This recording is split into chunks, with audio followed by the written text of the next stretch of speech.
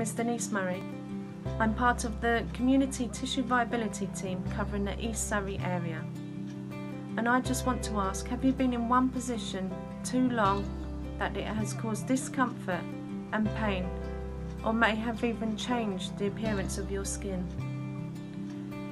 This could be an early sign of a pressure ulcer developing.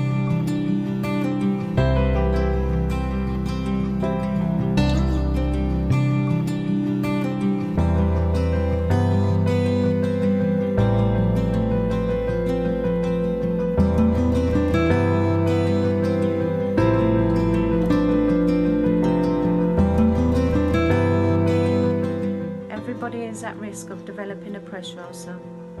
You may be at an increased risk of developing a pressure ulcer if your mobility is reduced, or you're spending more time lying in bed or sitting in a chair.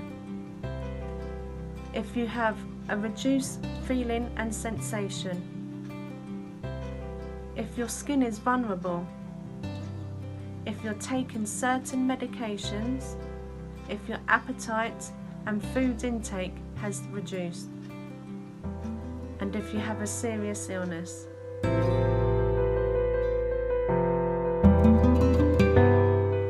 You can help prevent pressure ulcers from developing, moving regularly and changing your position to relieve the pressure from the area of your body. Inspect your skin daily for any changes. Get advice for protective creams should you suffer from incontinence. Moisturize your skin after washing. Eat a well-balanced diet and keep well hydrated. Avoid using talc and perfume soaps, as they can dry out your skin a lot quicker.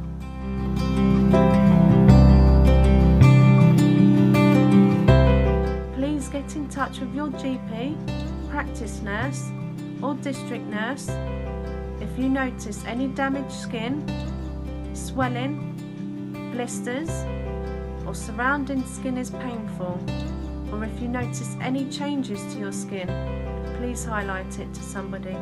Thank you.